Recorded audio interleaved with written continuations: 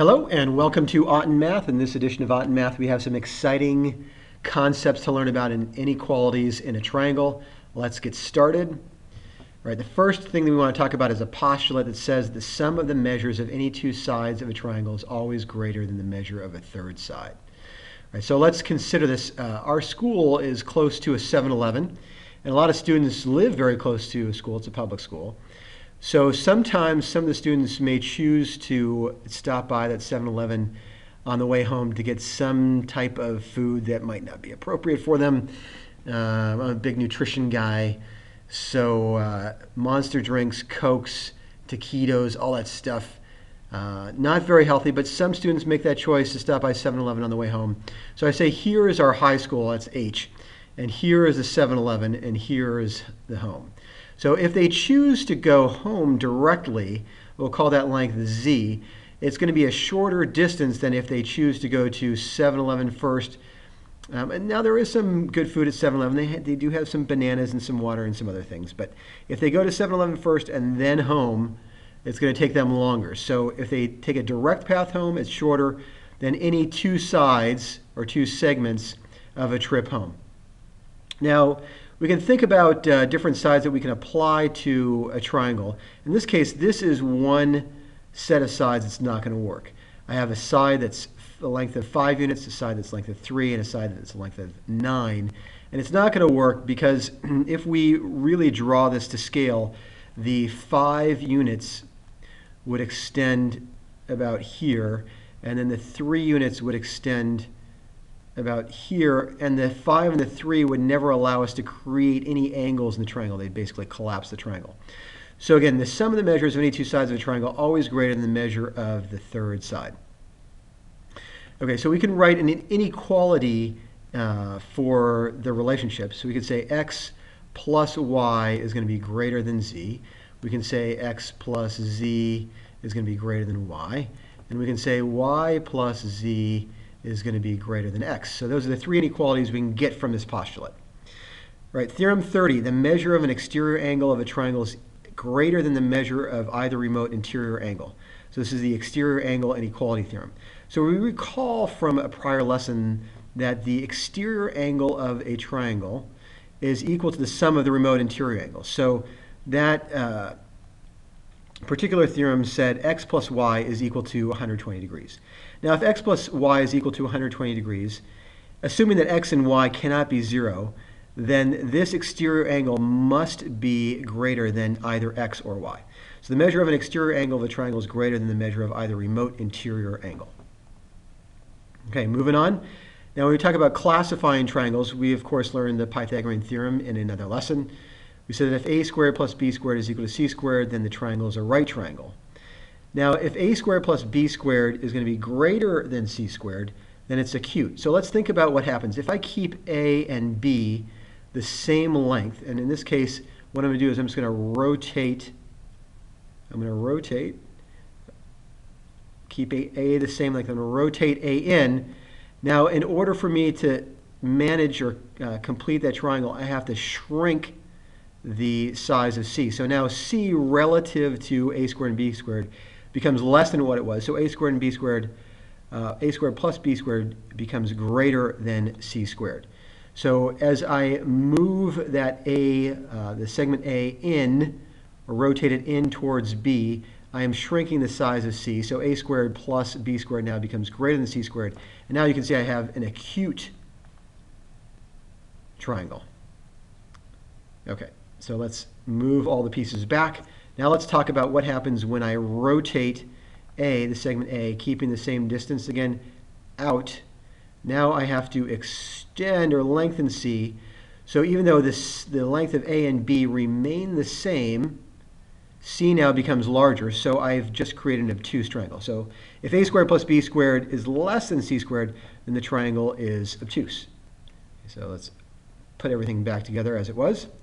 All right, now the last theorem we're going to talk about is the relationship of sides and angles. So if I say two sides, actually I have two more. If two sides of a triangle, but they're both related, if two sides of a triangle are not congruent, then the angles opposite them are not congruent, and the larger angle is opposite the larger or longer side. So in this case, I'm going to say that segment 2, or AC, is going to be greater than segment 1, or BC, which is going to be greater than segment 3, which is AB. In that case, using this theorem, that tells me that angle B is going to be greater than A, which will be greater than C. So if two sides of a triangle are not congruent, then the angles opposite them are not congruent, and the larger angle is opposite the longer side. So side, longer side, larger angle, smaller side, smallest angle. Okay, now we can take this theorem and relate it now to angles instead of sides. So if I say two angles of a triangle are not congruent, and the sides opposite them are also not congruent, and the longer side is opposite the larger angle.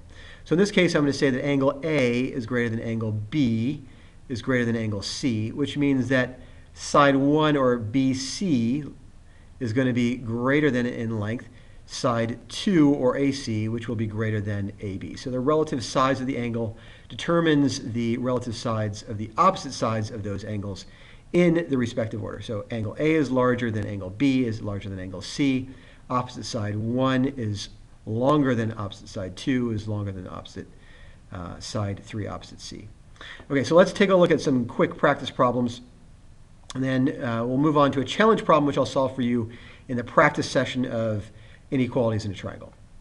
All right, so what are the restrictions on angle A? So I want you to think about it. You can pause the video and come back just a second and we'll answer that question for you. Right, the restrictions on A, of course A has to be greater than 0 degrees. Otherwise it would not be an angle. So I have to have some measure to this angle. Now it has to be less than 50 degrees because remember the sum of the remote interior angles is equal to its exterior angle of 50 degrees. So angle A has to be less than 50 degrees. Otherwise this triangle would not work out. So again, and then angle B would be 0 degrees, and again the triangle would collapse. So angle A has to be between 0 and 50 degrees. It's less than the exterior angle, but greater than 0 degrees. All right, next practice problem for you. List the sides from longest to shortest. Again, you can pause this for a moment and come back. I'll give you the answers. All right, so the segment AB opposite the larger side, greater than segment CB opposite the second larger angle, which is greater than AC opposite the smallest or smallest angle, which is 45 degrees. So AC is the shortest side. Again, AB is the longest side. Okay, one more practice problem for you, then I'll give you the challenge problem, then we'll call it a day. All right, so list the longest and the shortest sides. So again, you can pause this for a second, and we'll come back and solve it. Okay, what I've done is I've filled in the remaining angles of the missing angles for the triangle in each of the two triangles. So in this case, I have 59 angle measures, 59 degrees, 60 degrees for ABC, and 61 degrees for BCA, 60 that's given for DAC, ADC at 61. They filled in the remaining 59 degrees for ACD, understanding that the sum of the measures of the angles in a triangle equal 180 degrees. Now I can see that I have two similar triangles here. They all have, by AA similarity, I have two angles that are congruent, so the third angles must be congruent. So I can say that triangle ABC is similar to triangle CAD. And then when I talk about the relationships of the sides, I can see that the side opposite the 61 degrees here in ABC is going to be AB. AB is going to be the largest side of this particular triangle ABC. And then the largest side in this case is going to be AC. Well, that means that if angle or side 1 is greater than side 2, and side 2 and 4 are the same, then angle 1 or side 1 has to also be greater than side 4. And side 1 also has to be greater than 5 and 6. All right, so we know that 5 is going to be greater than side 6 because 5 is opposite 60-degree angle, 6 is opposite a 59-degree angle. So the smaller angle, relatively speaking, within a triangle corresponds to the smaller side. So 6 is going to be the smallest of triangle CAD. So why can't I say that BC is the smallest side? Well, if we think about it, I know that triangle ABC is greater than or larger than in terms of area and size triangle CAD, because the side opposite 61 degrees AB is bigger than the side that's opposite the 61 degrees in the bottom left triangle AC. Right, so if that's the case, I know that this triangle, even though I have two similar triangles, this triangle is going to be larger. ABC is larger than CAD. And because it's larger than ABC, the smallest side of the two triangles will be AD, because I have two similar triangles. BC will be larger than AD, even though they have or reference the same opposite angle at 59 degrees. Because ABC is a larger triangle, BC will be greater than AD. So the longest side is going to be AB, and the shortest side is going to be AD. Right, moving on to your challenge problem, and we'll review this for you in the next edition when we talk about practice problems. All right, so I have 7 different angles here in this triangle. 1, 2, 3, 4, 5, 6, and 7.